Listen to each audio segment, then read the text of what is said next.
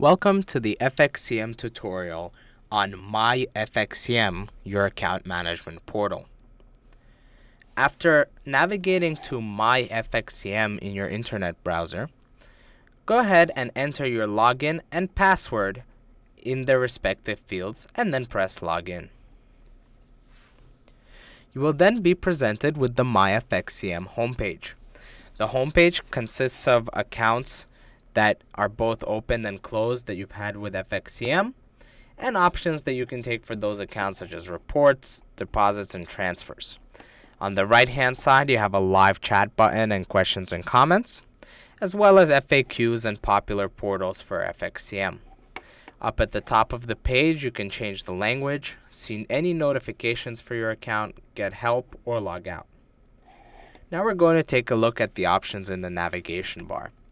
In the My Info section, you have Account Summary, which is the page we're at right now. And then the next section is Profile, so let's take a look at that. At Profile, you can change your contact information, banking information, as well as other information that's on file.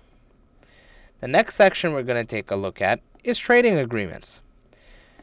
These are risk disclosures and other trading agreements that you've agreed to when opening an account with FXCM. The next section that we're going to take a look at is Reports. This section allows you to run reports on your account. Select the type of report you'd like to run. Select the account for which you'd like to run the report. Select the period or dates for which you would like the report. Then the format, and then press Get Report. The next section we're going to look at is Upload Documentation. This section allows you to upload necessary documentation that FXCM might request of you.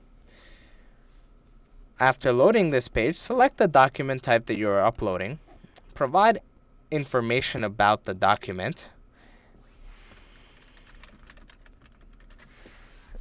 and then press Attach Documents.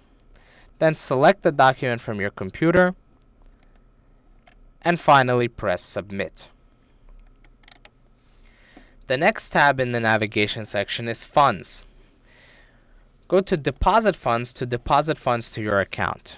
When selecting Debit Card or ACH, you will be presented with a form that has some prompts for some information. Just fill out this information and submit the forms. If doing bank wire, you will be taken to FXCM.com. Press Show Bank Wire Details to get the details of the bank to the currency that your account is in. Then bring these details to your bank, and they will be able to process it. The next section we're going to look at is Transfer Funds. This section allows you to transfer funds in between accounts that are at FXCM. The first field is the From Account ID, and this is the account that funds are being transferred from. The next section is Account Balance, which is the balance in the account, account currency, and whether the account has open positions. Input the amount that you would like to transfer, and then select the account ID to which you would like to transfer these funds. You can check this box if you'd like the first account to be closed, but note that you would need to transfer the entire balance out of there first. Also note that your account must not have open positions in order to transfer funds. Once you have completed this, you can press Submit to initiate the funds transfer.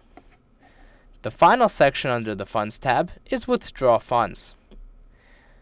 In this section, select the method by which you would like to withdraw funds and fill out the necessary information.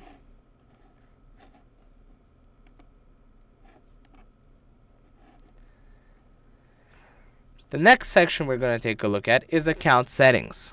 In this section, you can add a new account to your FXCM. You can select the reason for an additional account. If the reason that you would like an additional account is not listed, go ahead and press Other, and then type in the reason.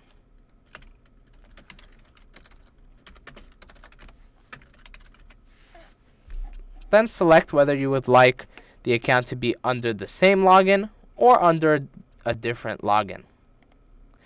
If selecting under a different login, you will need to select the account type and the currency that you'd like the account in.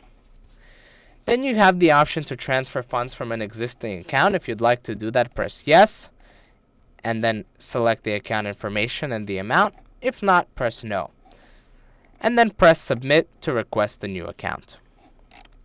The next section under account settings is LPOA form, or limited power of attorney, which will allow you to submit a form to let somebody else trade on your account. Once clicking the link, you'll get a PDF file that needs to be filled out and then uploaded to MyFXCM or emailed to admin@fxcm.com.